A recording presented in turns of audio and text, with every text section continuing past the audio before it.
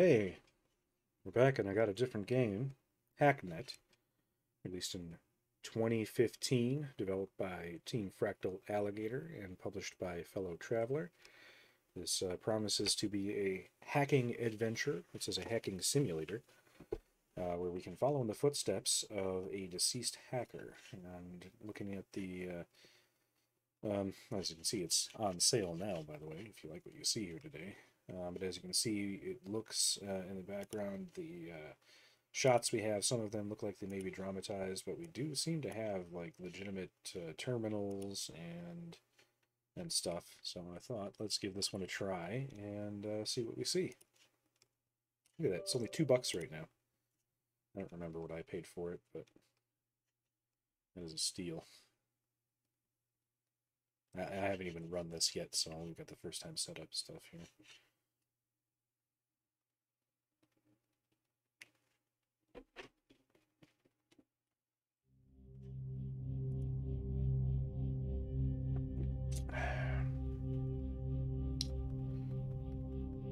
Checking OBS here to see if I might need to pump up the...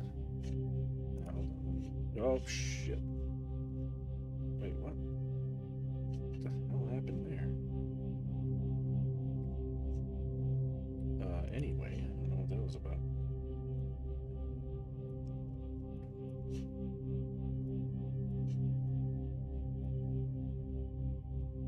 There we go.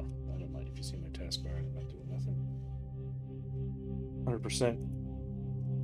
Oh, wait. It switched automatically to... There we go. Weird.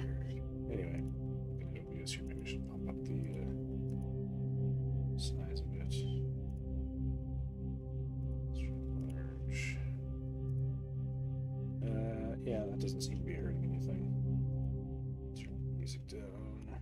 Let's keep everything else. Okay, well, I guess we're going new session. What's extensions? I don't know. New session. Put the user.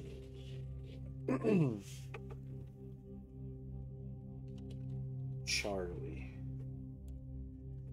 Password is super secret.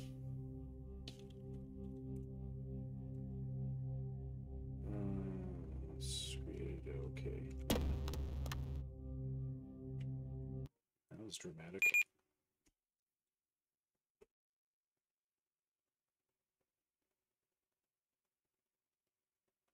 I mean, it's pretty true to life so far. This does seem to be a boot sequence. Oh. 14-day timer expired. Initialize and failsafe. Alright, so there was some check to see.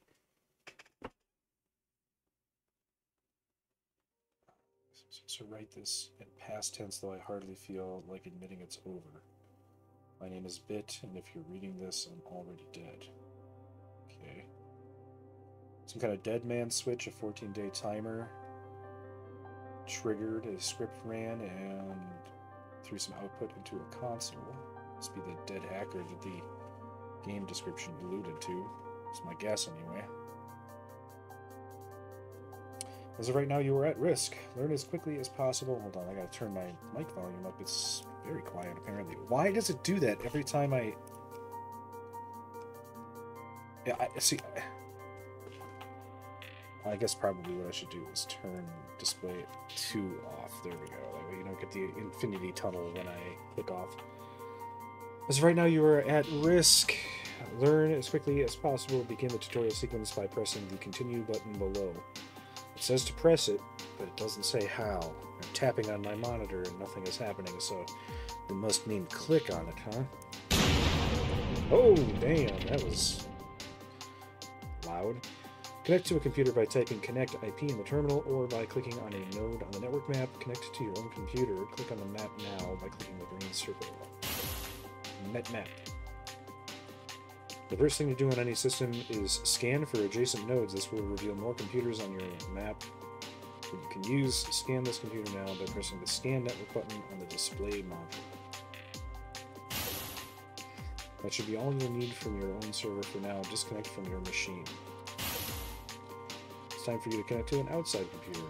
Be aware that attempting to compromise the security of another computer is illegal under the USC Act 1038-18. Okay.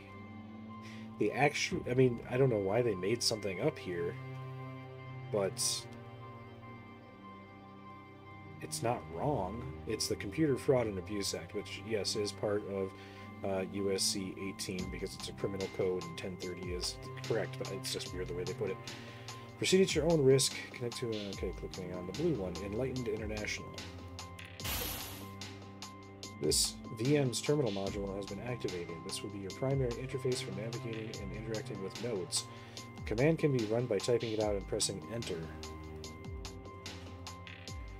A computer security system and open ports can be analyzed using the probe or nmap command. Analyze the computer you are currently connected to. Well, nmap is a thing. I'm already connected to the machine though, so I'm not sure why I should be scanning this from my machine or from another machine to this one, but okay. It's also not what the output of nmap would look like. But okay. So 80, 25, 21, and 22 are open, apparently. Here you can see the active ports, active security, and number of open ports required to successfully crack this machine using port hack. This machine has no active security and requires no open ports to crack. If you are prepared to, it is possible to crack this computer using the port hack. Okay. We were doing so well, and now all of a sudden we're not, but okay. So we'll maybe just run. That's it. Looks like it's doing password brute forcing. Yes, it is. Okay. Congratulations, you have taken control of an external system and are now its administrator.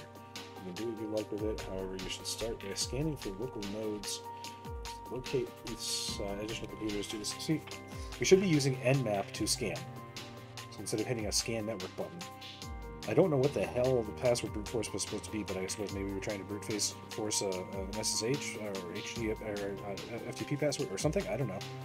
But we're already getting into this situation where we're like sort of talking about the right thing and then definitely not, which I don't understand. Because with some games, of course, you're going to get rid of the whole realism aspect in order to enhance the fun or to, you know, usability, right? To make the concept more easy to grasp for lay people who are playing the game.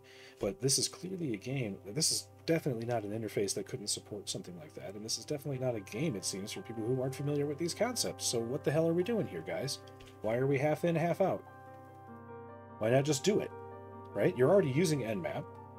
You're already having me do the stuff that these tools would be able to do. Why not? Why? Whatever.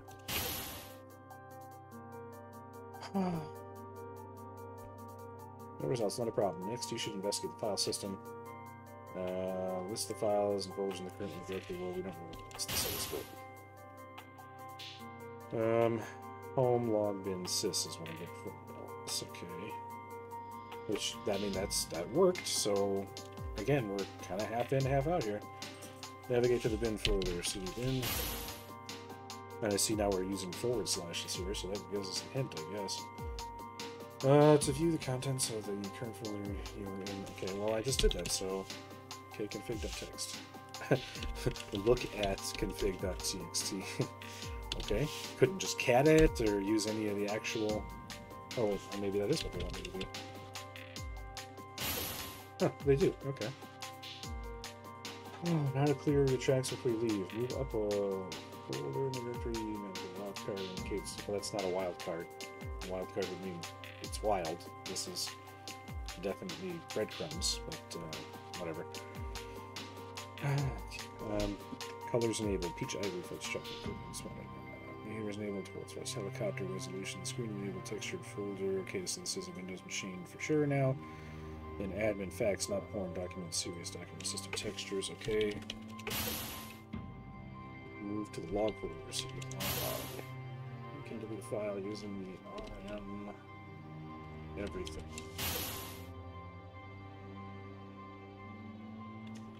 to disconnect. Okay, congratulations, you've completed the guided section of this tutorial. Finish it, you must locate the process ID of this tutorial program and kill it. Help. List of commands, okay.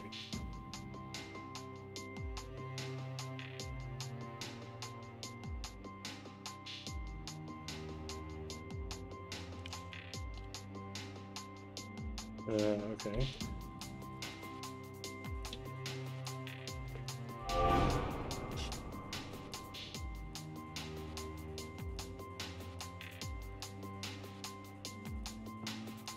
Okay, I got mail, I guess. I don't know you, and I'm sad to say that I never will, but if you're reading this, it means you might be the only person that can make things right. Right now I'm trapped, there's no way out, not enough time, I need your help. But here's something that you need to take care of first, the faster the better. Hacknet OS wasn't meant to be released as it is now. After a while, an automated tracker will activate itself. You can't let that happen.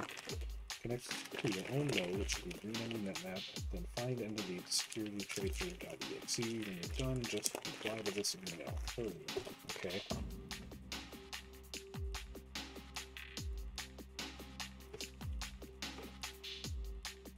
Okay. Nothing is running, so. Can I direct?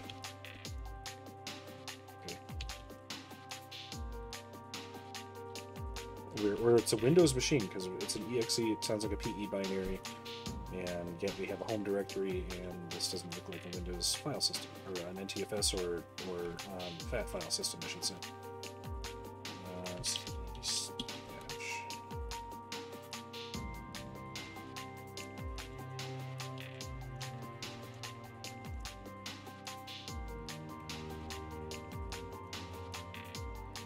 Tab completion, good. So it wasn't running, but they wanted me to delete it, I guess.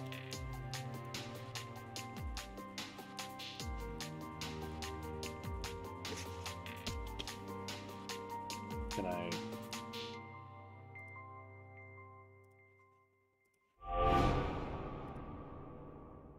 Great, that should keep you safe for now. Okay.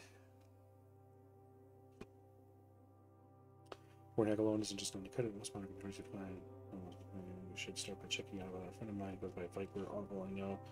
He's honestly not the brightest friend in the box, but he always seems to get a hold of useful code. You should have no trouble getting the news files. Finding something useful might be a bit of a more challenge.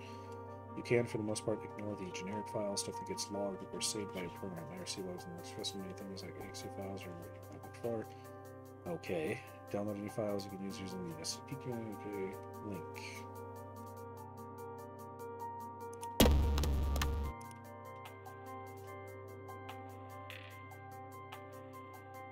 Oh.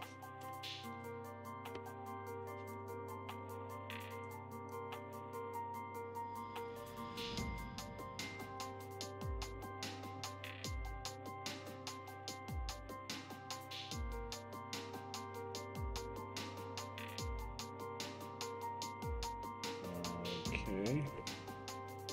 Wait. That's what I just did. I can't remember what the next step was, though. It was porting.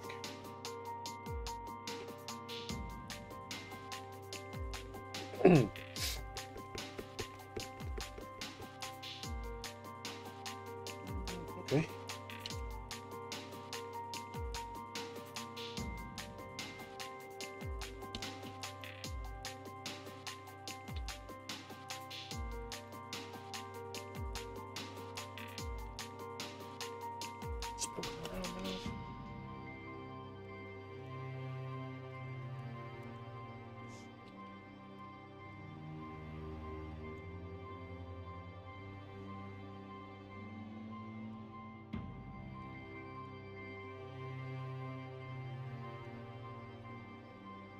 Mm-hmm.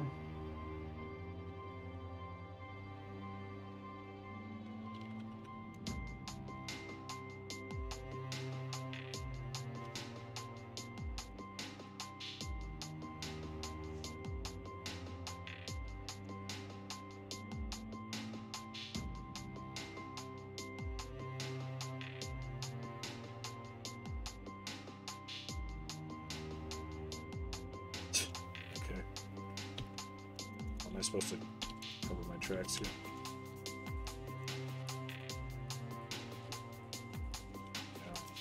I guess I will.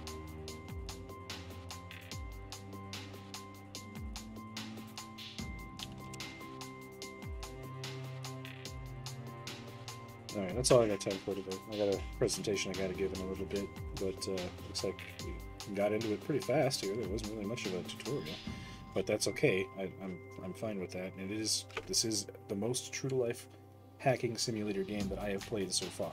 So I'm encouraged by this. I'm definitely going to do another session on this one, but 15 minutes to get through the tutorial and dip our toes in it seems like enough for now, and I have to run. So we'll see you for part 2.